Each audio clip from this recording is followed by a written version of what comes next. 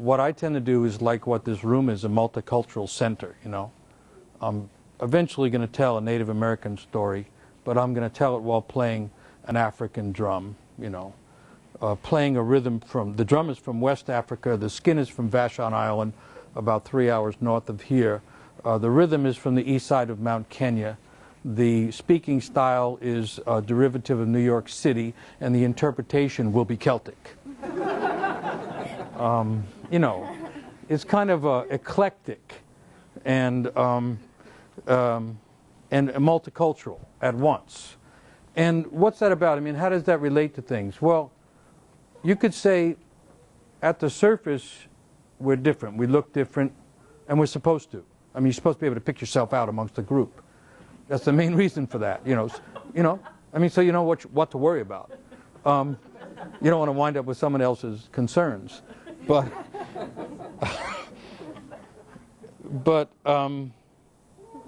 deep down, one of the connections to the moon is what's called the bones. Things that are white are all connected. Bones inside a person are like shells in the ocean, and they're like stones in the earth.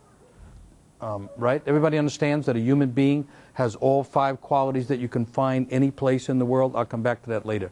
The so-called 5 elements are what we're made of. And a key element of that is the skeletal structure, which is white like shells. Shells are the hard exterior memory protection for the soft animals that live in them.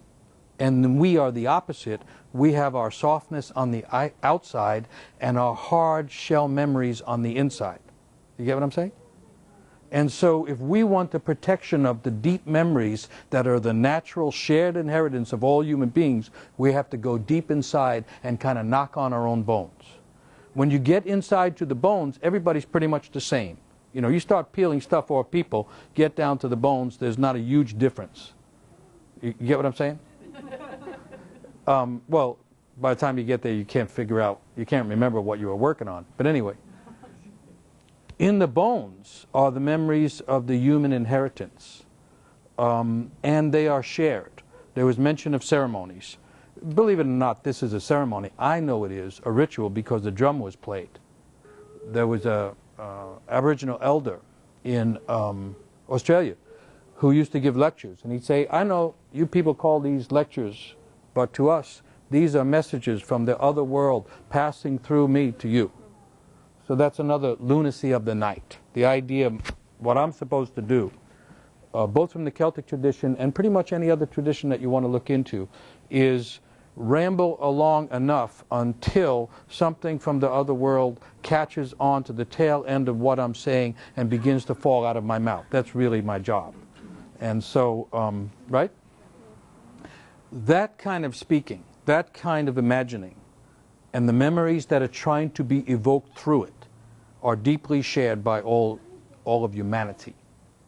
The layers of culture that sit on top, some of them are beautiful and some of them we know are brutal.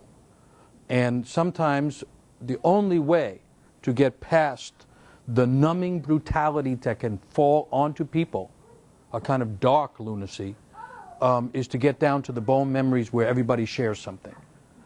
For those that identify as white, I suggest you give that up as soon as possible.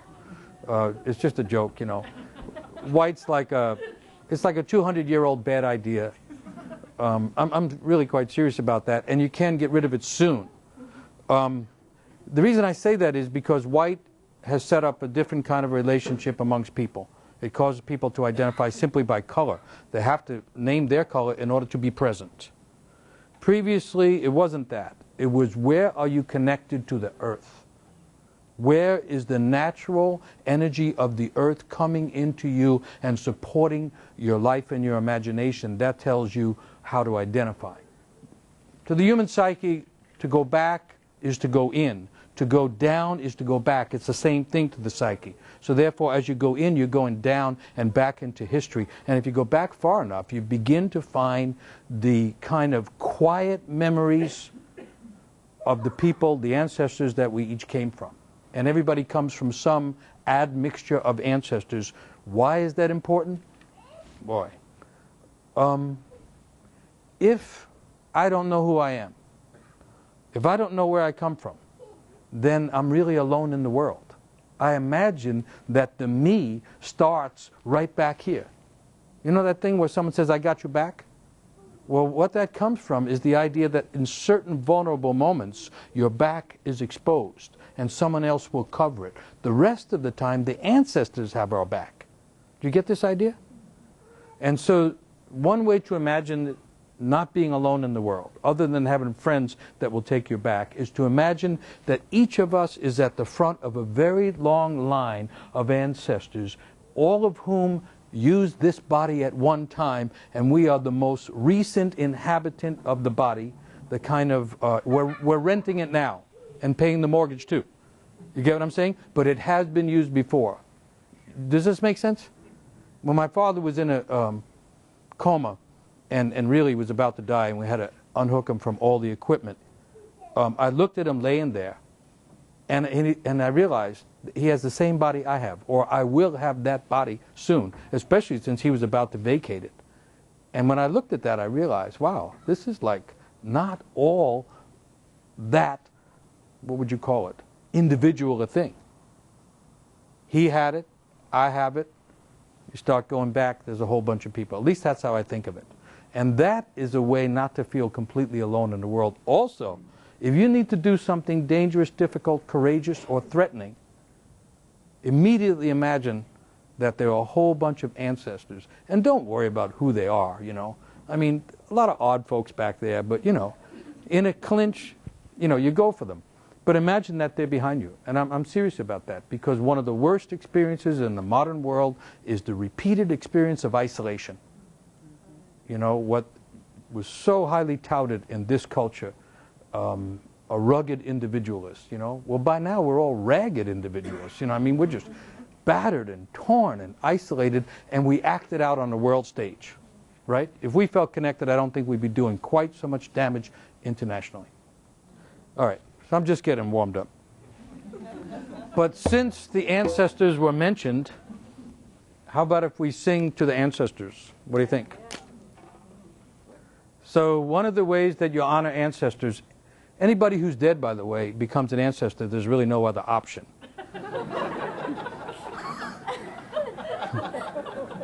And the general rule is it improves them. I mean, this is hopeful if you think about your own family. So, the oldest known ritual is to pour water, or sometimes something more potent, in honor of the dead, which means in honor of the ancestors. And so since I already started spilling water, I'm going to follow now. And since it's a liquid night anyway. So just in honor of the ancestors of all those in this room, of all those who have died recently, all those who are dying tonight, and all those who fear death, we pour a little bit of water. So this is a song that calls on the ancestors of the two great lines that people come in. That is to say, it calls on the grandmothers and it calls on the grandfathers. The term grandmother or grandfather does not simply refer to one's immediate predecessors in the biological sense. Grand was added to mother to suggest that after mothering children, there is an even grander stage. The same thing for the grandfathers. And by the way, their closest connection is with the grandchildren, and they skip those in between. So it's saying, Pura Samini, much praise to the grandfathers, to the male ancestors. Pura Mamini, Ma, Mom, Mother, Mata.